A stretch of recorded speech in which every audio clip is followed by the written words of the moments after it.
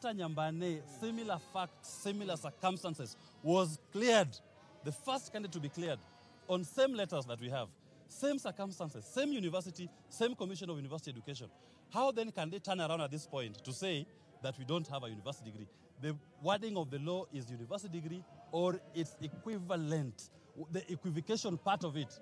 If you've not done your graduation, graduation is a ceremony, but you already qualified. You've met the equivalent qualification to have a degree. Thank you. Let's hear from Thank you. Thank you very much, Willis. Thank you, all of you, for being here.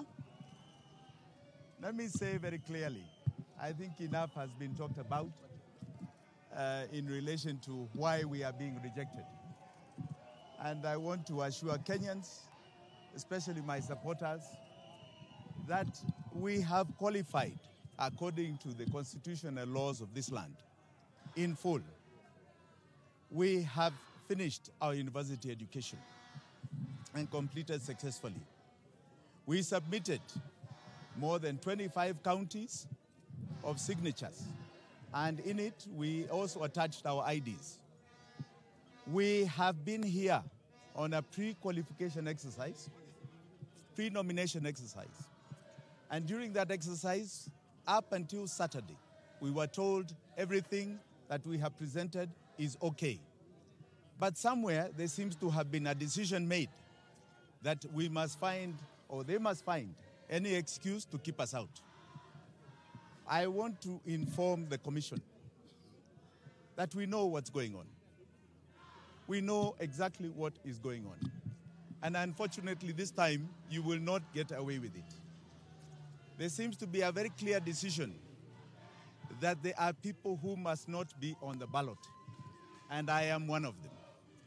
I want to assure Kenyans that I will be on the ballot for the August 9th general election.